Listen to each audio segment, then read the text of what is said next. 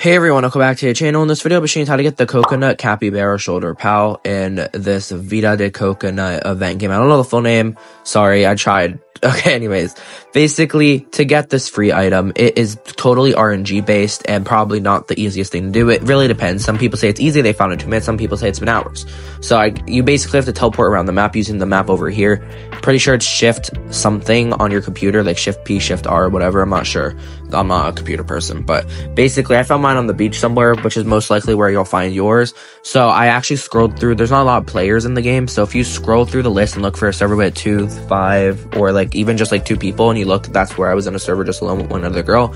She was planting trees, which means I had the full map to myself. Anyways, the beach is a lot like longer than you thought. It's like it stretches around basically the whole map.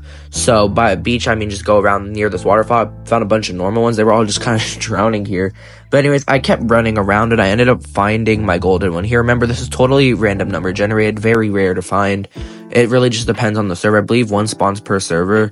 More might later. But basically just catch up to it and touch it. And as soon as you touch it, you will be able to claim it for free. There's roughly around less than 2,000 stock left out of the 10,000. So this will probably be gone either by like later today or tomorrow, like early. So just make sure to do it as fast as you can. My phone was overheating from this.